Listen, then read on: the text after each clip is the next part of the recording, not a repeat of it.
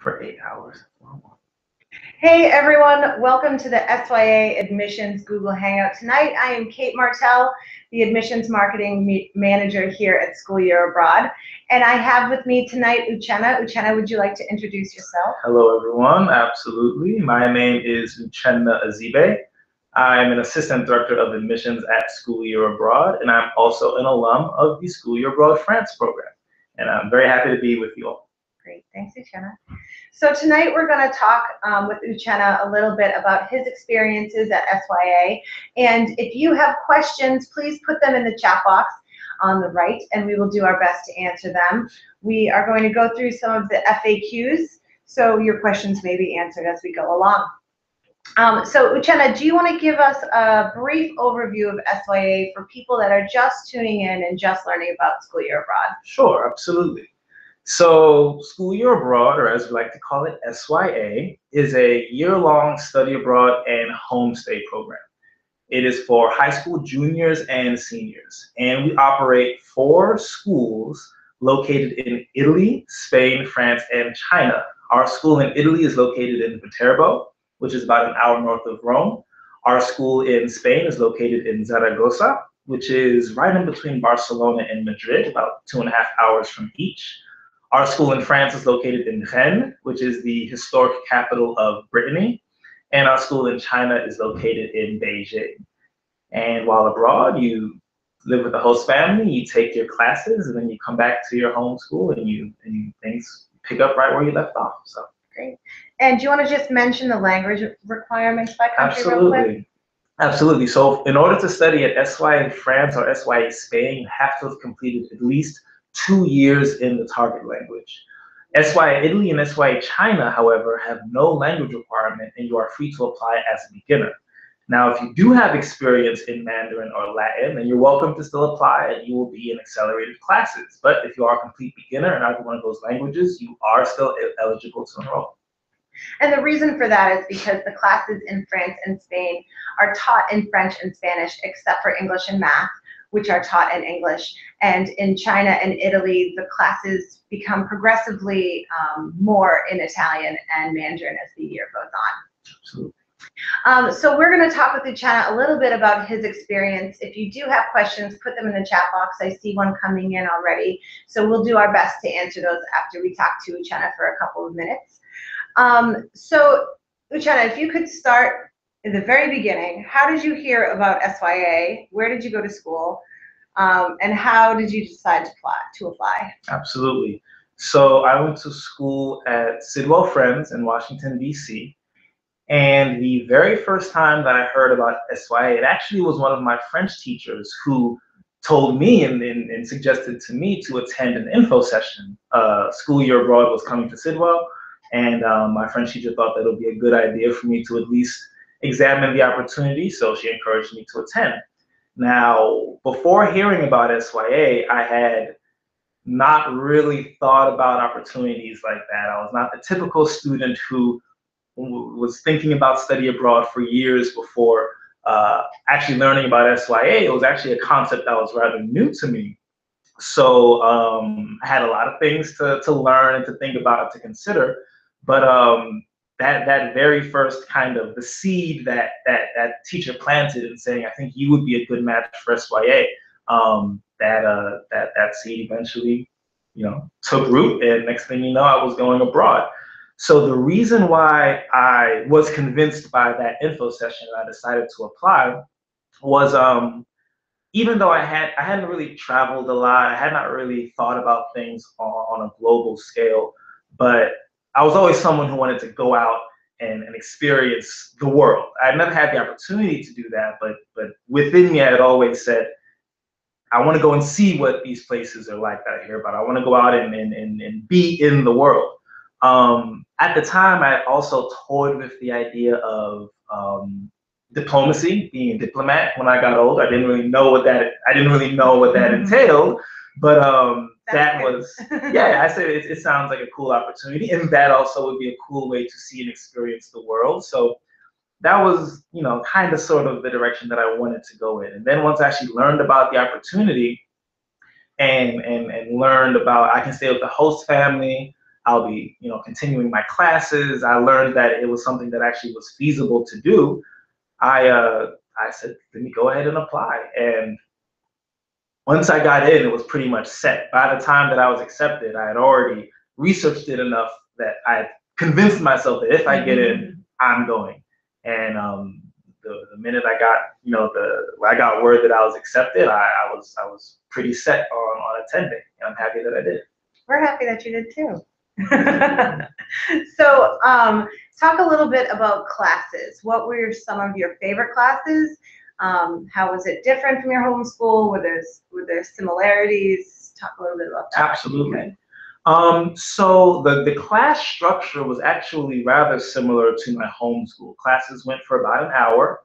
The day started at about, I think it started at about 8:30. Yeah. So I was fairly familiar with the structure of the school because we are with Americans, and SYA doesn't put you into an actual French or Spanish or Chinese school. Some of the structure of the school may be familiar. You're not going to school in the Spanish or Chinese system, if you will. But my teachers were French, yeah, and my classes were in French. And that was, along with being in a new country and experiencing all that, that was very, very different. So when I first arrived, I'll be honest, I wasn't very confident in my French. I was not the most stellar French student before I went to SYA. So when I first arrived, I did, I was worried if I would be able to keep up and if I would be able to actually take these classes in French. And one thing I did not take into consideration was that your classes are in French, but your host family's talking to you in French. The street signs are in French. The TV is in French. The radio is in French. Your life is now in French. Your entire life is now in French. Yeah. So while when I first got there, I was wondering how on earth am I going to be able to keep up, and how am I going to absorb this language and these topics in French? Very quickly, I realized that you almost kind of subconsciously, your brain subconsciously switches over, and you become very comfortable very quickly, only because your entire life is reinforcing that language acquisition. And I was used to taking language for 45 minutes a day, 3 days a week. And I thought, that's French. As good as it gets. Right. And I thought, oh, I know French. Yeah, exactly. I thought that I was great at it. And then when I got there, I realized how much work there was that I needed to do. But it moved surprisingly fast because it's not really work necessarily. You're learning this language so you can experience the city, so you can travel, and you can be, you don't have to rely on your host family when you're going places. You're learning the language because it is part of your life. And very, very quickly, I got very confident with my French, and I was very, very comfortable, and things just took off. So. Yeah. And Rennes is such a nice city too. Everyone there is so nice. Don't start me reminiscing, because I'll they'll go on. Be forgiving if you make a faux pas or a little mistake. Absolutely.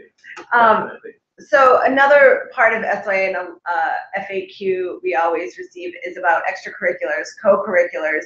Do you want to talk about a little bit about that? Something maybe that you did, or the process of enrolling in co-curriculars? Sure, absolutely. So when I first got to France, I met with the co-curricular coordinator, and we sat down one-on-one, and she asked me, okay, what things are you interested in? Well, what things do you do back home? And I was a lacrosse player, but unfortunately there was not lacrosse in France at that time, so I was a little short out of luck there. And she gave me a list of all of these opportunities in Rennes, which, because it's such a, there's so much going on in Rennes, such a metropolitan city. There's so many opportunities to do things, and there were just all of these classes that I could pick. So, pretty much the whole city was my oyster. So I ended up doing 3 co-curriculars. I played badminton, I did French kickboxing, or savate, and I played the violin in my host family's church. I didn't know that you played the violin. Yeah, see, we'll learn something every day. So yeah, and I actually was not expecting to continue the violin when I went abroad. I thought, oh, I'm going to be so sucked into learning the language, and I'm going to be so sucked into traveling, and I'm going to be so sucked into meeting people, I'm not going to have time to play. And I actually realized that through playing, because I played with exclusively French people. I was playing in an orchestra, and there were no other Americans at that church. And very quickly, I realized that that was one of the ways that I was embedding myself into the community.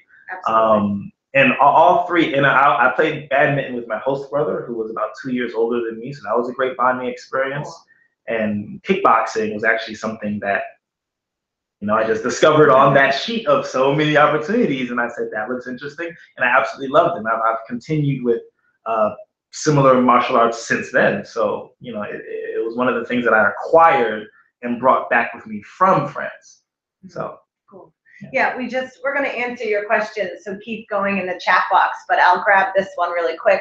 Opportunities for music students, people who are playing instruments. Uchenna mentioned that he played with his church, but there is a conservatory in Rennes. Absolutely. Do you know anyone, did anyone your year participate in the conservatory? I think we had a couple kids who sang in the conservatory. I know kids did instruments. I can't remember what instruments they played, but the conservatory is actually, there's an agreement. Kind of a big deal. It's a very big deal. It's a big deal even within France. The Conservatory of Rennes is very highly regarded for its acting, for the music instruction, for dance, for song. So a lot of different kids did. I know 2 of my personal friends sung, but a lot of kids were doing something at the conservatory. Yeah, and if you check out our blog, it's info.sya.org. We did a blog last year about a girl who played the violin at the conservatory in Rennes. Absolutely. And each year there are kids that do continue through music lessons or dance lessons and things like that at the conservatory, or try something if they've never done it before. I know there was a girl a couple of years ago who wasn't really interested in dance before, but since she was in France, decided to try ballet. So you never know. Yeah. What about other countries, not just France? They have music programs. Yes. So the co-curricular coordinator in each of our schools is someone that would help you figure out either to get lessons, or if there's a conservatory nearby, or I know in China also there's the opportunity to try some traditional Chinese instruments as well. So there are different opportunities in each country. So another question we get a lot of is host families. What was your host family like? Do you want to talk a bit about the process? I know someone was wondering what happens if you need to change host families, that type of thing. Absolutely, absolutely. So the host family was one of the things that I was most nervous about before studying abroad, because I love my family and I've only had one, so I was wondering, okay, I'm gonna have a second one now, and what are they gonna be like? In the summer before I left, we had to fill out a questionnaire, a very extensive questionnaire that asked us questions on all aspects of pretty much everything, to try and really get an idea of who we were as a person, to try and match us with the host family, because school year abroad, we've been around for over 50 years. And we choose very good host families, but there are 2 parts to that. There's choosing these amazing host families who are in our network that are, you know, eager to host students. But then there's the second part of that in matching that host family with the appropriate student. So we really emphasize, you know, accomplishing both of those goals. So, but I didn't know that at the time. So I was extremely, you know, oh my goodness, are they gonna like this? Are they gonna like that? You know, who are they gonna be? And we exchanged a couple letters before I actually arrived. Once I was assigned my host family, we exchanged, I think it was 2 letters back and forth. And the letters, I mean, they seemed very nice, but I didn't really know who they were gonna be, and I was kind of nervous and whatnot. And I actually remember very vividly that I was the last student. All the students arrived at the school. We fly into Paris, and then we arrive in Rennes, which is about 2.5 hours away. And I was the very last student to be picked up by their host family. Like on a kickball team. Yeah, exactly. You're like the puppy in the window, just like looking for an owner. So there you go. So I was very nervous, because I was like, maybe they don't want me. Maybe that's why they're late.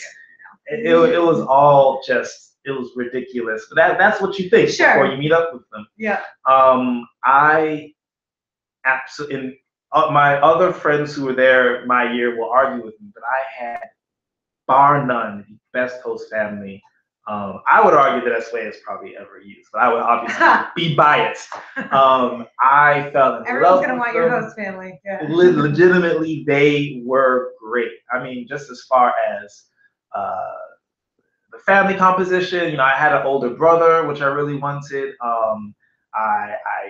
They were just literally the mother's name was Melly and my mom's name is Marilyn, but she goes by Marie. So they're literally my mother's names were the same name. That is how perfectly the family was matched. I still talk to them at least once a month over Skype or email. I've been back on 3 separate occasions and I've stayed with them. I fell in love with them. We used to, I mean, hang out all of the time. Yeah. I missed them terribly. Yeah. And I mean, I can't overemphasize how perfect the match was. And I graduated 7 years ago, and I've kept in touch with them monthly ever since. And I called them within a very short time. I called them Mama and Papa. That's how close I became to them. So. And it is a two-way street. I mean, I've heard that it's sort of, and SYA in general, and you've said this before, it is what you put into it is what you get out of it too. So, you know, engaging with your host family, talking to them, asking them questions, not necessarily hiding out in your room when as soon as you come home from school. You know, they want to be social with you. They want to share their culture and everything with you. They want to teach you. So it is one of those, you get what you give, and that type of thing. Absolutely. If you invest in that family and spend time with them, and you can be somewhat open culturally, because they are going to be, whether you're in Italy or China or France, it is going to be a different culture. Even though Europe and America have so many similarities culture-wise, and you're going to have to keep that in mind. And if you're able to keep that kind of openness of open mentality and openness of spirit, it's going to go very well. And then to touch on, I believe the question said, what happens if sometimes the host family is not the best? It's very rare, thankfully, because since we've been doing it for so long and we're so good at matching these host families, it's 9 out of 10 cases are wonderful cases. We do realize that sometimes personalities clash. 2 people or a family and a student for one reason or another, whether the family situation changes or some reason. Look good on paper and exactly. So in those cases, we have so many host families who are eager to host students that we will switch that student to a family that is a little bit more suitable. Yeah, that is more suitable for them. So you're definitely not stuck with that family when you first arrive. Yeah. There are you have the potential to switch. And it's all about communication too. You know, starting with communicating with them, talking to the RD if something comes up, things like that. You know, the RD is always there to help if anything arises like that too. Absolutely, and the RD and also the host family coordinator. There's going to be someone there who their job was to learn who you were as a person over the summer, match you with that host family, go through the whole process of vetting and interviewing these host families, which is a long process that goes over months. So that host family coordinator and that RD or that resident director are going to be very involved in the process, and both of them will be able to help you with the intricacies of navigating that relationship. Sometimes it's simple misunderstandings. And the part that Uchenna, when a student is accepted, they fill out that host family questionnaire. You fill it out and your parents fill it out. So it asks you all kinds of questions about you and your family at home and the type of family you're interested in. So it's important to be open and honest on that form, because then the more information that we have about you and the things that you're interested in, the better we can make that match. Absolutely. We'll ask a couple more questions of Uchenna, and then we do have a bunch of questions in the chat box. So let's talk about favorite school trip. Ooh, favorite school trip. People are talking about travel. So my favorite school trip, and this actually ties into my favorite class that I did not mention earlier, but my favorite school trip was when we went to the Loire Valley. And the Loire Valley in France is the region where you have a lot of these picturesque castles, Chateau de Chambord, and which is that stereotypical castle that you see on a lot of French postcards. And the reason that was my favorite trip ties into what was one of my favorite classes, which was art history class. Now, before going to France, I had no interest in art history. I wasn't artistic. I wasn't interested in history. So the combination of the two, it wasn't something that, you know, excited me before I went. And I think that's why when I got there and I enrolled in an art history class and I learned about concepts, I learned about the history of art in France. I learned about the sculpture, the painting, the architecture, all the different aspects, the different eras or ages. It was something that really, I mean, just sucked me in. I was totally obsessed with learning all I could, especially the architectural side of France's art history. Now, that being said, the thing about SYA classes is that you're going to learn about something in class, and then you're going to go and see that thing in person. And you're going to see and touch and taste the thing that you've been learning about in your courses. So spending weeks studying the castles of the Loire Valley and the castles that Louis XIV, you know, stayed in, and making this history, seeing this history on paper, and then going with my school and actually being in front of these things and seeing them, that was just a very powerful moment for me. So it comes alive. Yeah, it legitimately does. I mean, you look at these floor plans of these castles, and your teacher's talking about, you know, and the class itself is interesting. You know, class itself at SYA is interesting because, as we mentioned earlier, you're learning about what you're immersed in. But then to go and actually see these things and to see them through the eyes of not a tourist, but someone who is, for that time, a resident of that country, is rather powerful. So that was my favorite trip by far. Nice. Yeah. And I believe we have pictures.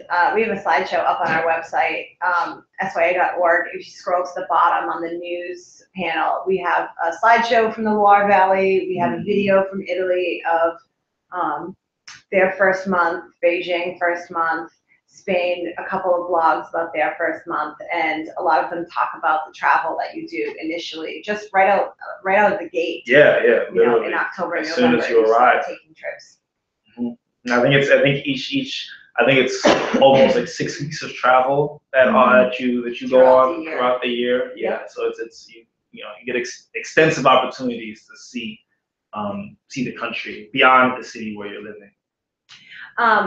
So Kayla wanted to know what you do on vacations, and I was also going to ask you about winter break. Awesome, very good question.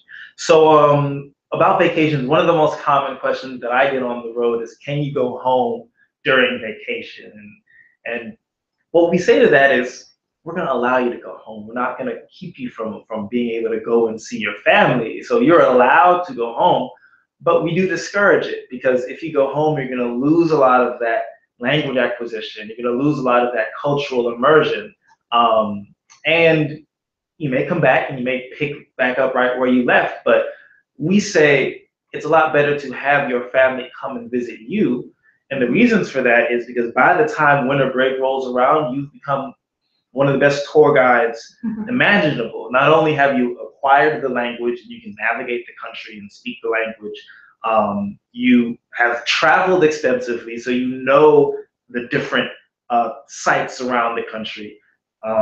You've been in the culture, so you can culturally navigate. And whenever you understand the culture of a place and you're not approaching it from kind of a tourist mentality, that just gives you a whole different window and a whole different perspective. You know, when you're talking to people, they're going to treat you differently because they know that you have a perspective into their culture, into their language, into their country that the average tourist doesn't have.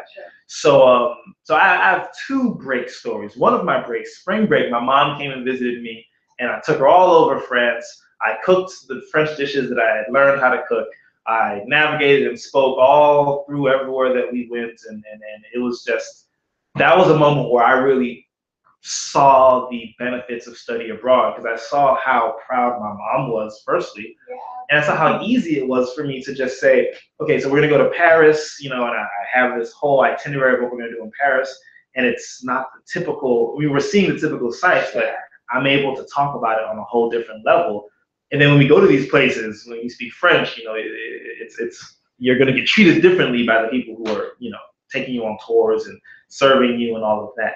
So So that was very powerful for me to be. And also when my mom came and stayed with my host family, who spoke very little English, my mom and my host mom became very good friends. But my host mom could say hello, how are you? That was basically it. Sure. So they became friends through me doing the translation and just seeing two different cultures and having to do the translation, and then okay, I know what you meant to say, and then that was a very interesting and rewarding experience as well. So I highly suggest have your family come and visit you. It'll make you feel very accomplished. And the other type of break that I had was during winter break or during Christmas, when I did not go home. I know a couple students did go home. A lot of us wanted to stay because we wanted to experience Christmas in France, which, culturally, staying during the holidays is always very interesting. And maybe something you're never going to do again. It's something you're never going to be able to do again. Yeah. And during Christmas, a couple weeks before we went, my host mother told me we're going to go and we're going to stay in a monastery for Christmas. And there's no internet and there's no TV and there's none. And I'm like, oh my goodness, this is not going to be fun. I'm going to die. That's what I thought. And lo and behold, it was one of the most amazing trips or breaks that I had while I was there, because it was something that I never would have done in another context. And we were in the middle of a beautiful forest in Brittany, in a beautiful abbey, surrounded by these very, very kind monks and nuns. And that was my Christmas. And I had an amazing time doing something that I originally thought I would not enjoy. And I think that's kind of indicative of the SYA experience. You may have these kind of opinions. Out of your comfort zone. Right. But you have to experience it. You will never know what it's like until you do it. And if you do it, you'll most likely enjoy it. Yeah. So, right. There you go. Until you try. Never know. But your host family is committed to you. So if you don't go home for winter break, which most students do not, or if your family doesn't come to visit you, you will be with your host family experiencing the holidays with them. So never fear. How about Thanksgiving? Thanksgiving, I think each of the schools do put on a small party for the students. We do. So with some pie. Yeah, there was turkey, and when I was there in France, a lot of the French know how to cook, so the food was delicious. Yeah. It may not have tasted exactly like grandma's cooking, but it was a great Thanksgiving. We all get together and with the teachers and the students, and it's very nice. Yeah. So there will be pie. Yes. So one more quick question, and then we'll try to get to a couple of these questions before we have to go. But if you want to just sum up why you're glad that you went, other than for the fact that we wouldn't be hanging out right now. There we go. That's number one. And how has SYA influenced your choices? Did it influence your college choices, your career choices? Absolutely. Obviously, your career choices at this point. Right.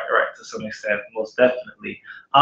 It had a big influence. I can unequivocally say it was the most formative year of my life so far, because I just learned so much about myself. When you go abroad, the only thing that you're taking from your old life is you and clothes in the suitcase. So a lot of the things that were part of your life are not there anymore. You're going to learn a lot about yourself when kind of those things around you change. I ended up being a French government major in college. I ended up choosing to go to Bowdoin College was my first choice, and I learned about it and decided to apply to it while I was in France. My math teacher actually was a Bowdoin graduate and suggested the school to me. And after I researched it, I was like, this is where I want to go. Because they had a strong government program. And after being in France, I said, yeah, this foreign service thing is definitely something that I'm interested in. But they also had strong languages. And I never thought before I went abroad to be a language major. And I ended up doubling in government and French because, I'll be honest, after studying abroad at SYA, it was almost a given. It was so easy to be able to, complete those classes. And since then, I've been absolutely obsessed with the Francophone world. I studied abroad again in college. I went to Morocco. And the reason why I really wanted to go was because I wanted that Francophone experience again. I was studying Arabic, and I wanted to acquire Arabic, but I knew that I wanted to study abroad again in a Francophone country. After leaving Bowdoin, right after I graduated, I got a job as a English teaching assistant at the University of Brest, which is a French town west of Rennes by about 2.5 hours. And I immediately, upon seeing the job posting, leapt on it and said, this is what I want, because I was so, I missed Brittany so much. It's such a wonderful region. I missed my host family dearly. I missed being in France. And I believe that a big part of me being accepted for that job and me being successful and comfortable when I arrived there and being able to really feel at home when I arrived was because I had already spent a year in Brittany. I already knew what that was like culturally, language-wise. I was already fluent in French. So I think that was a big factor in them accepting me. So it's absolutely, totally added something to my educational and professional life that I never thought would be a part of it. This whole language and this whole population of people in the world who I never would have been able to talk to or interact with, right. Unless I had that language. I mean, French is spoken on 5 different continents, so that just opens up the world. And then Mandarin and Spanish and Italian, just having this window into a whole different population. You can't do that through Google Translate. You have to you have to be able to speak the language, and you have to be able to speak the culture. You have to be able to understand culturally what it's like to navigate with those people. So those were the big benefits to SYA, and I'm still riding on the coattails of those benefits. Just yesterday, my Uber driver was from Haiti, and what was originally a very sullen and very calm Uber ride, the minute I said, "Are you Haitian?" and I switched over to French, he lit up and talked about his wonderful life in Haiti and bringing his children here and his plans, and it was just so interesting talking to this guy. But he was a different person before he knew I spoke French, and afterwards. Yeah, and that happens very often. So, yeah. Awesome. Thank you. Absolutely. So let's go through some of these questions, and we're not going to have time for all of them, but if we don't, we will get back to you with some answers individually. But let's talk about PSATs, college, prep, that type of thing. That's a good one. Will we have time to take the PSATs? Yes. Absolutely. You will have time to take the PSATs. In fact, all of our sites are registered sites for standardized testing, so you'll take the PSAT and the SAT, and those standardized tests right there at the school. Not only that, but all 4 of our sites have a company that comes and does test prep. I believe it's on a bi-weekly basis during test season. I'm not positive about the schedule. But. Exactly. So, but they'll come on a regular basis. We're not sure about the schedule, but they'll come on a regular basis and they'll do test prep classes. And then for those students who want to do one-on-one sessions, they'll be able to do those one-on-ones as well.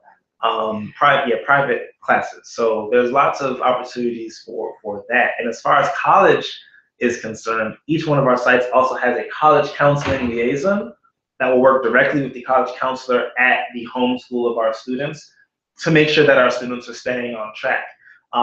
So you'll meet one-on-one with them. They'll go over your choices. They'll go over the college application process. Yeah. I just remember the office of the college counseling liaison looked exactly like the college counseling office at my home school, just full of FISC guys. Colleges. Yeah. Every year FISC guide, even though it may change by like 4 or 5 schools, they have every year, and they have all of the college application resources that you may need. So I really didn't feel like I was behind the ball at all while I was abroad. And John, AP exams as well. Yeah. APs as well. Yep. Here's an interesting one. Do you have any regrets or anything you wish you had done when you went to France? Ooh, that's a good question. Do I have any regrets? I wish I could have stayed longer. Yeah, I gotta think on that one, because I mean, I have to think on that one. I would say if I was to say one regret, my kind of trepidation the first couple weeks that I was there was totally unfounded. I was nervous to talk to my host family because I thought my French was bad, so I didn't really talk to them very much. I didn't want to embarrass myself culturally, so I kind of kept to myself, and it's only lasted a couple weeks, and then I started realizing that they were great people and we were fast friends, and then I opened up, totally. But I would say that time that I was fearful of saying or doing the wrong thing, there's no need for that, because they knew that I was an American who couldn't speak French fluently and who had never been to France and who had never, so it took me time to warm up and say, okay, this is a safe place for me to be myself, and I don't have to pretend that I already have, this cultural awareness that I don't. And I, make the mistakes. You won't know the mistakes until you make them. And I've learned that the mistakes are hilarious and that they don't care when you make them anyway because it's a mapping point. Right. So. And you won't make that mistake again once and you won't make that mistake again. Exactly. So, yeah, maybe my nervousness in the beginning, but was that a regret? I mean, that was just kind of natural. That's something that I feel like when you go out into that different comfort zone, or when you go out of your comfort zone, that's almost a natural reaction. But you're the only thing holding you back. Right, you're the only thing holding you back. So if I wasn't in my own way, then I'd say that was my own regret. That I was in my own way for a little bit of time. Well, if I think of something else, I'll jump back in. Yeah. Opportunities to meet with kids your age who are from your host country. Great question. I know you mentioned that through extracurriculars is often a great way, while informal, to meet kids your age, whether it's playing on the local soccer team or taking cooking classes and things like that. But also, I know in Spain, for example, the journalism class is having Spanish students come and they're making a bilingual student newspaper, for example, and they have lots of different groups in each country. International Gemellagio in Italy, which translates into twins. So it's your Italian peers, and you meet, I think, on a weekly basis, talk about current events, talk about your lives, talk about movies, whatever it is teenagers talk about. Yeah, whatever you guys are talking about these days. Totally. So yeah, there are lots of opportunities through classes and then sort of loosely through extracurriculars in each of the schools. Sorry, there's a lot. I'll also say that you also will have the opportunity to do a school exchange where you can attend a local high school for a week if you so desire. So that's a great way to I mean, you'll be paired with a national at a high school and you'll shadow them for that week. So that's a great way to experience it. And I know in France, at least, which is the only place that I can speak of from personal experience, we had two high schools that were about 5 minutes down the road in both directions, and we would eat lunch at those schools. And that was a great way to meet students our age. We would go on events, like instead of maybe having homecoming back at our home school, they have balls in France. So we would go to the balls of the neighboring schools. And little things through that partnership, and you end up kind of making friends naturally. So we'll provide opportunities for that to happen, and then it'll also kind of happen through your co-curriculars and through eating lunch and through things like that. Sometimes through your host brothers and sisters. And exactly. Too. Absolutely. I think we're going to have to wrap up because we are actually running over. But for those of you whose questions we didn't get to answer, we will follow up with you, and you can also follow up with us. We'll put Uchenna's email in the chat box, and we'll put the email for the general SYA admissions email there too. Do you want to wrap up? Because there was a question too, and we'll kill two birds with one stone talking about deadlines.